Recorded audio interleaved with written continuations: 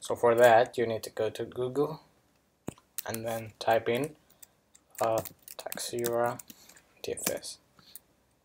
After that, go to downloads. It's directly to the download section of taxura.com,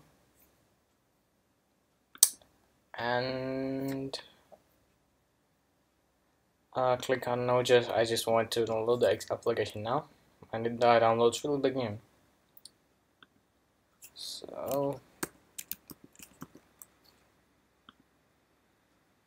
it's gonna take a bit of time, and I've already downloaded that, so I won't download. So let me check it out. What's the name? So it's there already, so I'll install it. Look with the browser. So what you need to do is that when it gets downloaded, just double click on that and it will mount the disk, and then click on install Taxura NTFS. So it will ask you for permission, and then just click on open. Just click continue.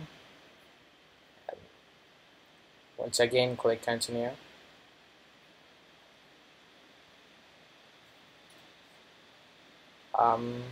Click agree. That's the license agreement. If you want, then you can click on read license, which I think maybe on an external website, so I don't.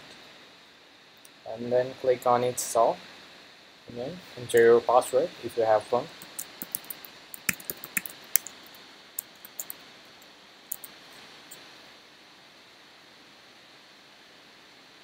Installs.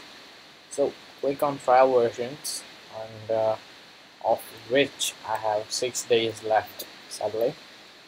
So just click on continue. Once again your password.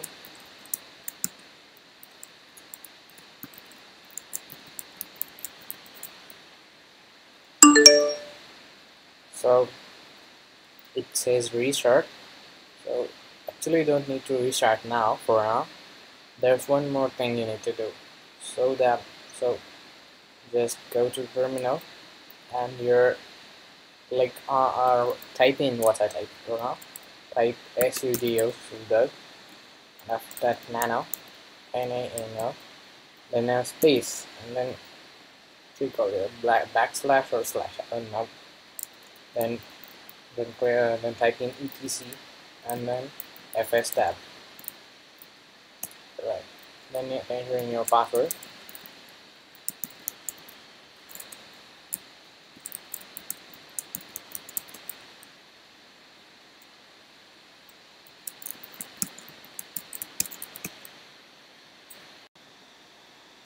So let me restart. So first off, you need to type into it label. So we need to write here the label, means name of the drive which we want to enable NTFS support on. So for me it's bootcamp.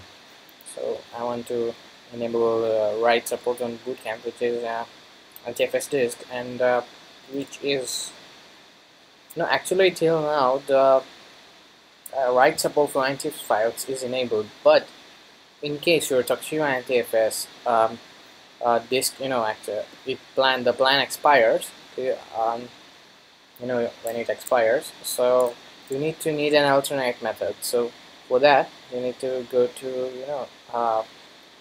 so this is we can't write because it's, so see the permissions, or we can't write because it's an NTFS file or disk. So to enable alternatively, you need to write its label. So in case whatever be the label, you need to write here, and it better be a single word, meant no spaces in between the name, like GTA 5, nothing like that. Your disk label should be simple, like boot camp. It's a single word, so that makes it simple, or things make it more complicated if it's not. And you can't even rename here, so need a Windows environment to rename, or then I think underscores may work right with underscores. Like if it's a space, then GTA underscore file if it's a space, or if it's or just GTA 5 that don't work, maybe just we need to restart anyways. So my boot amp. So here we need to type in none and then NTFS. So NTFS, and then we need to type in NTFS and then RW comma auto and then comma no browse BROWS. So you're done here. So press Control and then O on your press Control plus O, no plus Control O on your keyboard, and then press Enter. So it will save to the file and it shows your word 2 lines. So that's all. Now what you need to do is restart your system. I mean, just wait a second. So open volume. Yeah, so it shows the volumes. Still not. So now you need to restart your system.